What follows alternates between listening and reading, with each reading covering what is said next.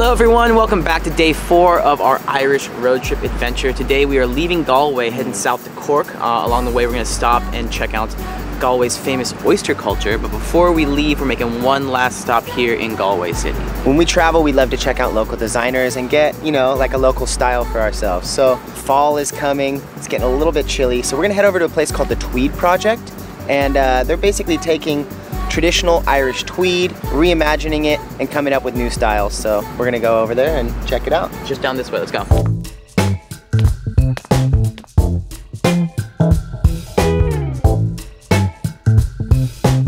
Hey, Alex. Alex. Hey, nice to meet you. What is the Tweed Project? How did it get started?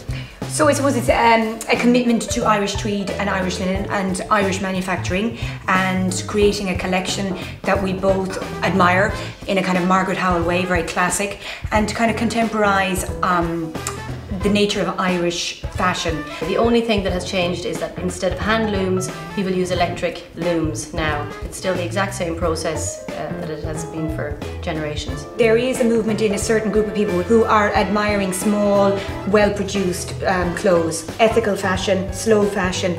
We want to keep it small, you know, a small little atelier, making beautiful clothes, you know, for life. Well, extremely nice ladies, cool shop, and probably one of the prettiest houses I've ever seen. Unfortunately, they were out of the style of scarf that we were going for, but no worries, we're going to be doing some more design content in Dublin, so hopefully get some style then. For now, it's time to say goodbye to Galway and head down the coast to search for oysters.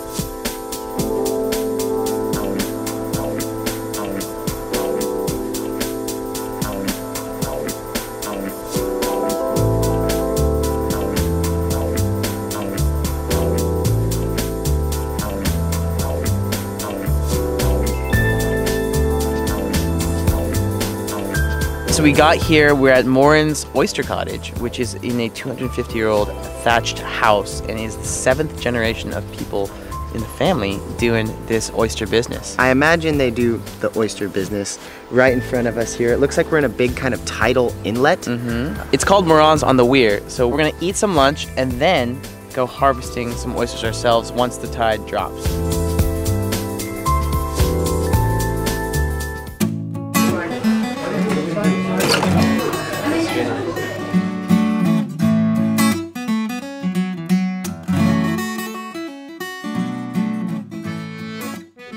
Priorities. Wait, you are the 7th generation that's been living and working here, right? That's correct, yeah. So it's it goes back 300 years. It was a pub, it was a house, all in one. So, Michael, what do we have here today? We have the oysters, of course, right beside me here. I'm really excited to have these. We have the seafood special. This dish it has a bit of everything. You've got prawns, crab, smoked salmon, the brown bread bakery upstairs, you know, baked fresh every day, wild clams, garlic crab claws, garlic mussels, and steam mussels, you know, just done in a white wine. Very simple, little bay leaf, garlic butter, and that's it. Guys, I'm gonna be completely honest. Oysters are not my favorite food, but these look really good, and I'm gonna give it a go. Open mind? Yeah, open mind and open mouth. Exactly. Here we go. Down the hole. Huh? Wow. That was good, man. Seriously, like. Silence.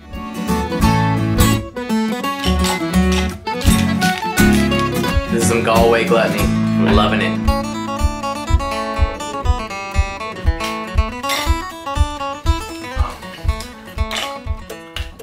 Absolute destruction. Murder. Oh my gosh, that was insanity. Oh. That was one of the most decadent and delicious seafood feasts of my life.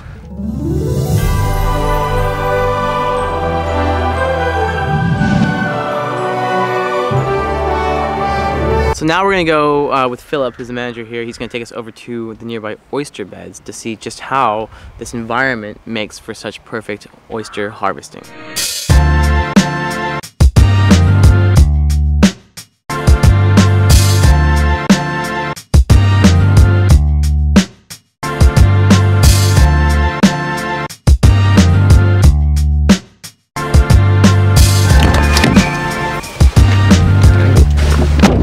Nice to meet you. Nice to meet you too. How's it going? Good. Nice day for it? Yeah, it's a nice day. It's dry. So what are we looking for today? So we're after going to show you the native oysters here, the native wild flat oyster. We have the Burren to the south, we have Connemara to the north, we have the fields of Athenry, and the whole lot mixing with the Atlantic coming in. Twice a day, 5 metres up and 5 metres down.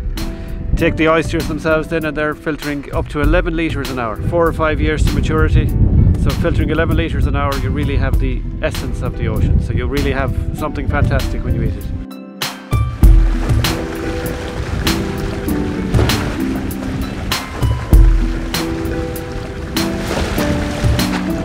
We have shipments going to Dubai, to Malaysia, Singapore, and across the other side, then across to Canada.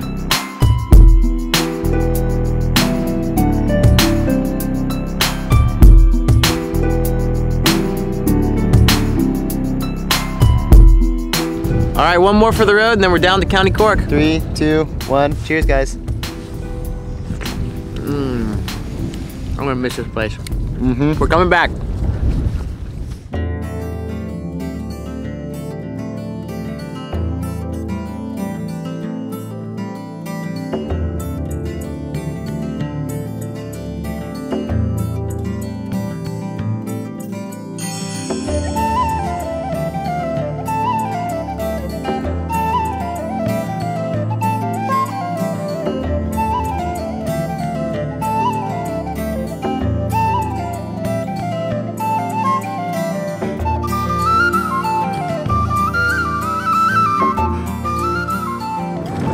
Okay, so we've just made a beeline from Galway down to Cork County, and we're gonna be here for the next 3 days.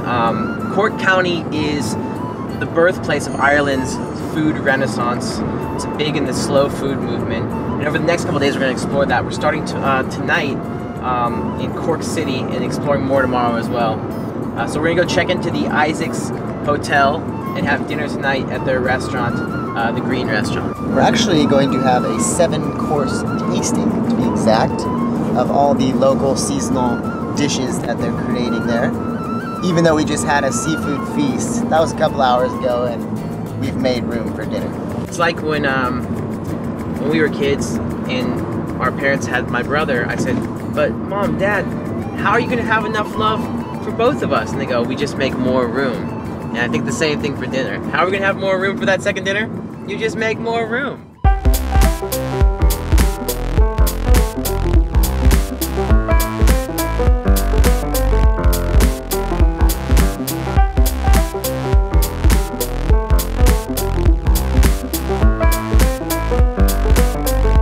Just got to Cork, pulling up to the Hotel Isaac's right now, and gonna go have dinner at the Greens Restaurant by the waterfall. Where do we park is the question. That is a question that I, unfortunately, right now cannot answer, bro. This is nice. Nice! And that there's a fat waterfall in the courtyard, and the restaurant's right there. Well, this is amazing. We literally have a table in this patio with a waterfall coming right down in the middle of the city. It's a gorgeous location. I'm really excited because Cork is the food capital of Ireland, and we're gonna pop to Cork right now. Got some Prosecco and an 8-course tasting menu. So we just have to forget about all those oysters and clams and mussels we had for lunch and just start feasting anew. I think when we finish this food marathon, we're probably gonna need to run a real marathon, but think about that later. Later. To 3 wonderful days in County Cork. Lunch. Lunch. See, this is a little bit of espuma, like foam. Foam of what? Lychee, coconut, and milk. Oh, it's like an explosion in your mouth.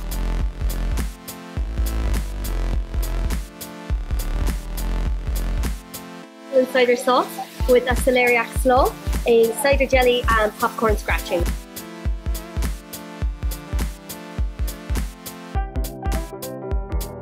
Slowly braised veal.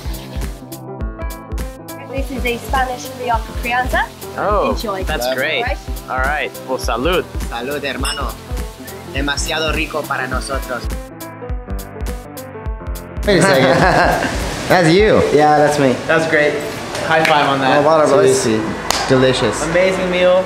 Definitely, we were blown away by the food here in Ireland. We have great produce. unbelievable, especially in Cork. Some of the producers, the veg they're growing, the meat they're producing is just unbelievable. It's really, really, really, really good. So you're very humble though. The ingredients are good, but no, it is true. It's if you buy the best ingredients, it's very easy to do really good food. So we're gonna go have a nightcap across the street at Sheldon's. You gonna join us? Shelburne? Yeah, why not? Shelburne's. Yeah, Shelburne, yeah. I don't want to get that wrong. So let's go for it.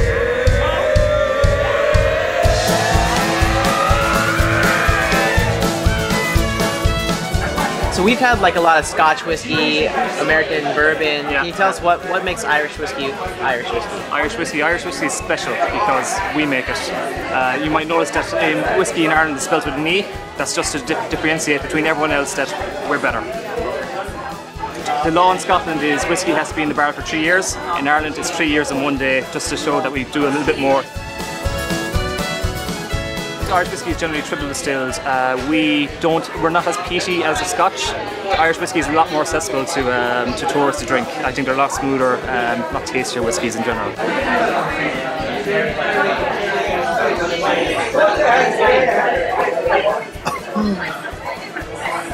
Woo!